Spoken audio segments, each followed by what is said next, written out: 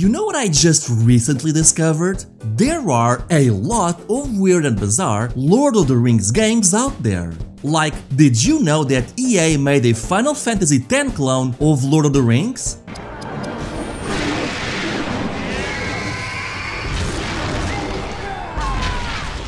But that's a fairly well-known game. Nah fam, we can be way more obscure than this, and the best way to do that is looking at the insane world of Game Boy Advance, Game Boy Color, and Sega Genesis bootleg games. Trust me, we're about to delve deep into some weird, obscure, and absolutely bizarre Lord of the Rings games. We got Castlevanias, Metroidvanias, fighting games, and much more. So, here we go!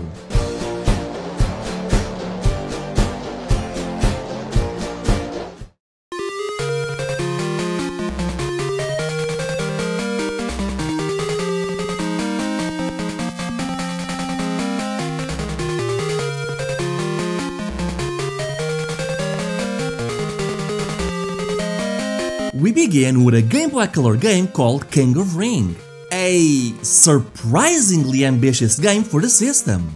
This is a full-blown Metroidvania with some RPG elements added in. And you know what? It's not bad actually. Honestly, its biggest issue is its jankiness, which makes sense as King of Ring was created by Syntax. That's the same studio behind the surprisingly good Metal Gear Solid beat 'em up, and Castlevania DX, which was a Metroidvania for the Game Boy Color, complete with a map, inventory system, shops, and even a level up and experience system. So yeah, I'm not surprised that King of Ring is ambitious, as that was their whole MO back in the day. In fact, I have some behind the scenes footage of Syntax making Game Boy Color games. Come on, you guys! There it is, right there in front of you the whole time. You're dereferencing a no pointer. Open your eyes. Yeah, that seems about right. Anyway, King of Ring starts with an opening detailing the movie's plot, but it seems that most of it was machine translated, so good luck figuring that out. And you start out playing as Frodo in a Final Fantasy style overworld map. As you enter each area, the game then switches to a side-scroller. Now the cool thing here is that as you progress, you'll unlock new characters like Aragorn and Gandalf, who looks familiar.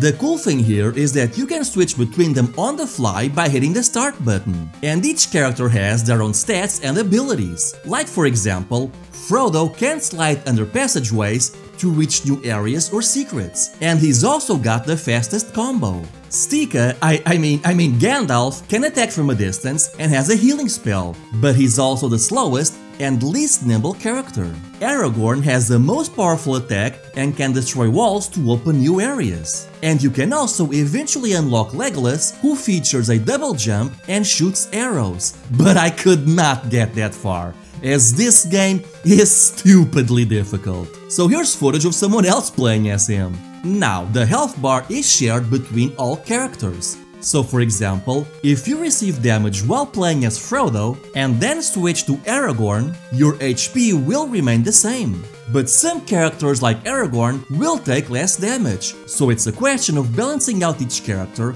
and shifting between them as the need arises. Another cool thing is that you'll pick up items that upgrade your abilities. Like for example, Aragorn can break walls.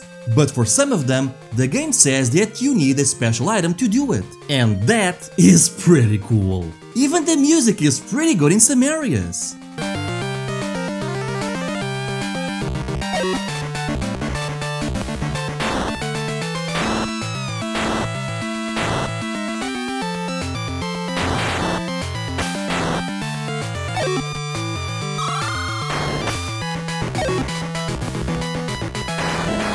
This is a legit impressive game.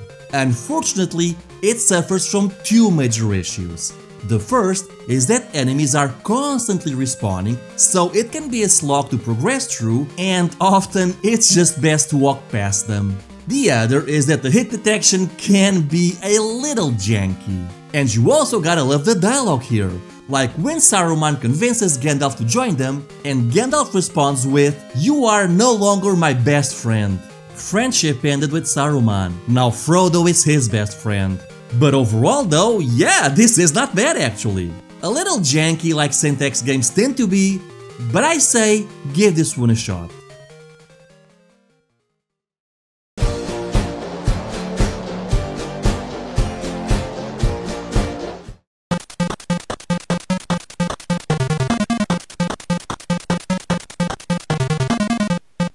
Syntax would later return to the GBA with Lord of the Rings 4. Yeah, I bet you didn't know there was a fourth movie in Peter Jackson's trilogy, huh? Now don't you feel them? Anyway, this game is bad and familiar. And I don't mean the graphics, which were clearly ripped from Jewel Master for the Sega Genesis. No, I mean the gameplay, HUD, and music all seem familiar.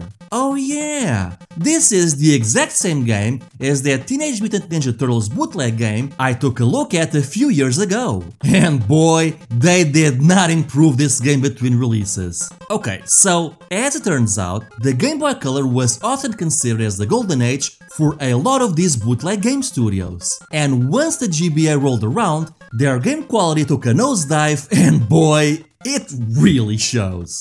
Okay, so this is just a straightforward platformer, but a terribly executed one.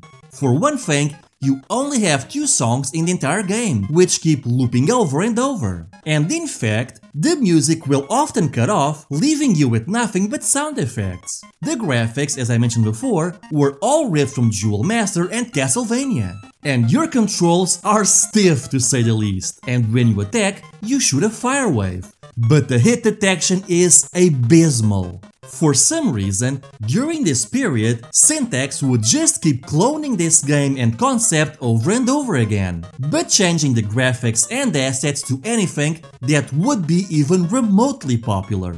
So you had Lord of the Rings, Teenage Mutant Ninja Turtles, Crash Bandicoot, Sonic the Hedgehog, Mario, honestly, the list goes on. In fact, I'm pretty sure I found the behind-the-scenes footage of Syntax making Game Boy Advance games.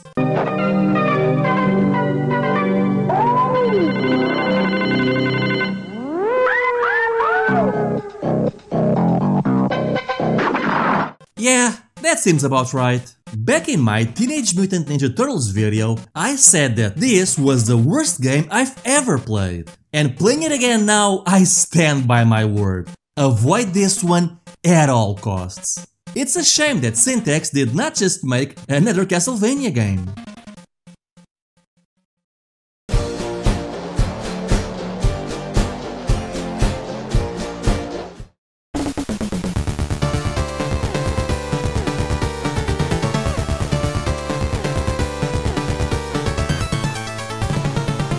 Well, Syntax may not have made another one, but Vast Fame sure did, with a game called something. Though this time, it would be closer to a classic Castlevania game. And it's interesting too, because this game received 2 very different versions, but I'll get to that. And if the name Vast Fame seems familiar, it's because this is the same studio responsible for making the surprisingly good bootleg Mega Man games, which I've already covered. And even the recently dumped Game Boy Color SNK fighting games, which I've also covered. Anyway, this game is a platformer which seems to be heavily inspired by Castlevania. Though as far as I can tell, there are no sub-weapon pickups. You do get coins and health recovery items, but the coins don't really seem to do anything here. My biggest problem with this game is that it has too many pits to jump over, many of which require really precise jumps. Overall, it feels a little boring, but not a bad game by any means. But wait!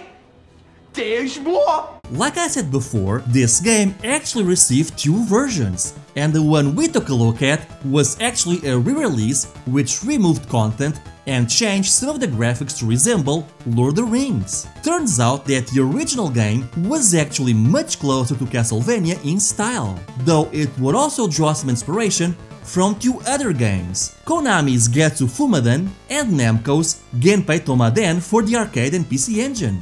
And you know what? This version is way better. I mean, stylistically, it's not even a competition. It starts out with an opening featuring Castlevania-like cultists doing something before your call to action. You're then brought to an overworld map where you can select which mission you want to tackle, with different missions opening different paths in the world. The map also contains save points which look cool as heck, as well as weapon and item shops, which you can buy to permanently upgrade your character. And these are important too, because you'll run into stages that block your path until you get the correct upgrades to surpass them. Your character was also redrawn to resemble Simon Belmont, with your sword being replaced with a whip. And I mean, just look at it! The art style and backgrounds look a lot more interesting, with the music being pretty good actually. Though that's not surprising, because Vast Fame would often employ the Game Boy Mega Man 5 sound engine, and a lot of these sound effects sound pretty similar to Mega Man.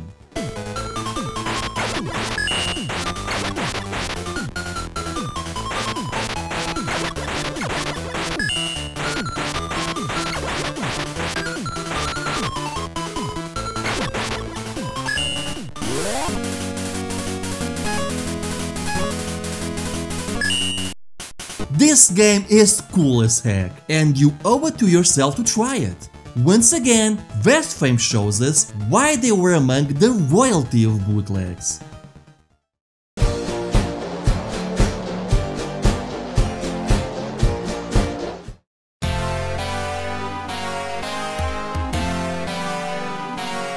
Oh, but wait, we're not done with Vast Fame yet, because they would return with yet another Lord of the Rings game. This time for... oh, the Game Boy Advance. Okay, here we go. This one's not bad actually. Okay, let's back it up a bit. Lord of the Rings Return of the King is a shooter for the Game Boy Advance based around Tolkien's book and the Peter Jackson movies, complete with anime profile pictures. Ah yes, Lord of the Rings, my favorite anime. The Eye of Sauron now turns to Gondor. That's really an interesting color. I didn't know it was red. And the game also has anime-style screen-filling attacks.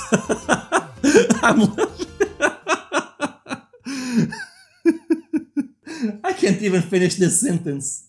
I mean, I think this is Lord of the Rings because the story and translation here makes no sense. With brilliantly executed prose like, when introversion Hobbit Rogens got a ring with his cousin Bilbo, or the expeditionary have 5 people. There is Hobbit Rogens, the human warrior Shared, and the wizards Granda. Gandalf is called Granda. Oh my god, I can't. I just can't. Oh, and apparently they replaced Legolas with Alias, and they are going to Judgment Day Mountain. Oh my god, the intro alone makes all of this worth it.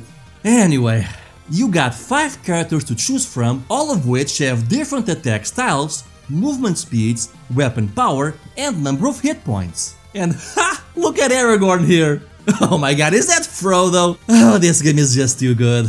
Anyway, me loving wizards, I had to go with Gandalf, I mean Granda. You're then shown a world map complete with a spinning ring taken from Sonic the Hedgehog. And before you begin each mission, you have a small story segment which, yes, they are just as incomprehensible as you'd expect. Once you start the game though, this isn't bad actually. You can move and shoot in all 8 directions, and enemies will often drop weapon power-ups, which makes your attack stronger on top of letting you shoot in more directions. You also have a button that lets you swing your sword or cane, which deflects bullets and defeats enemies instantly. And if this is starting to sound like Pocky and Rocky to you, it's because it is, as this game is using the same engine as Pocky and Rocky with Becky for the Game Boy Advance. Funny thing is that rumor has it that Vast Fame actually acquired the game engine for this game legitimately, as in, they actually bought the game engine from the developer or publisher, which, wow, I am actually really impressed. It clearly shows that Vast Fame had plans to go legit at some point, and that they were just trying to make the best out of a poor situation that comes with being in the wrong country at the wrong time. Anyway, This game is actually really funny to play when you consider the source material, like, hey, remember when Gandalf was shooting fireballs at a snowman in the desert? Remember that from the movie? How about that time Frodo was throwing daggers at snake women dressed like Japanese schoolgirls? Remember that? Or when they fought a 12-foot tall Saruman who is now an elf for some reason? And how about that time when Frodo began to shoot fireballs from under his coat, destroying an army of Nazgul? Oh come on, you gotta remember the part where Gandalf fought against a giant crustacean. So here's this giant enemy crab. So, is this game as good as Pocky and Rocky? No, of course not. But that also does not mean that the game is bad. And in my opinion, it's worth checking out.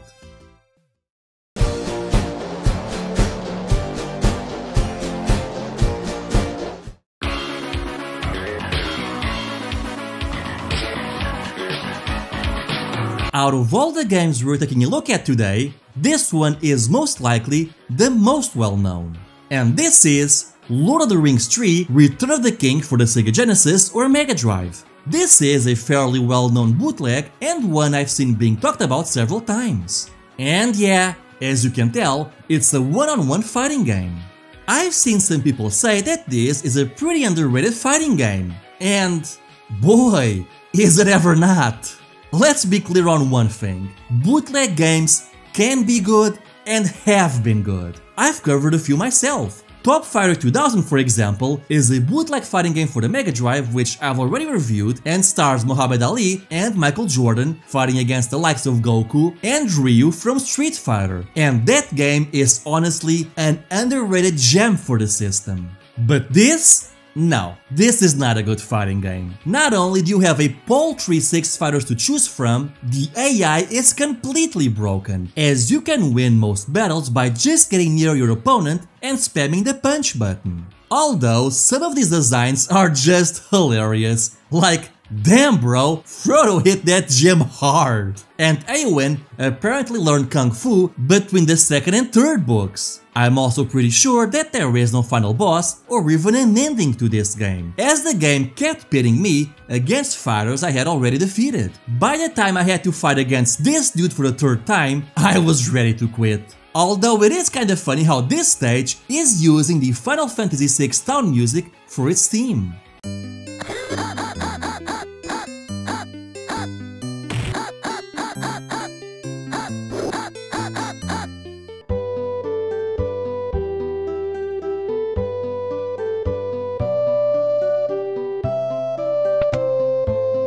But then again, this is a Glory Sun game, and they love to recycle songs from other games, other bootleg studios, and even some of their own games. And in fact, the reason why this game looks so weird is because that this is actually a sprite hack of a different bootleg game, called Tenchi-wo Kurao 3 Sangoku Gaiden, also known as Chinese Fighter 3, which is a bootleg fighting game developed from the ground up for the Sega Genesis. It's not really well known which bootleg studio made this game. All we know is that it's using the sound engine from Dead East's High Seas Havoc, though at least we now have an explanation for Frodo's design here. So yeah, this one's not really worth getting into. There are better official and unofficial fighting games for the system. You want a bootleg fighting game for the Mega Drive that is actually good? Try Top Fighter 2000 instead. You'll thank me later.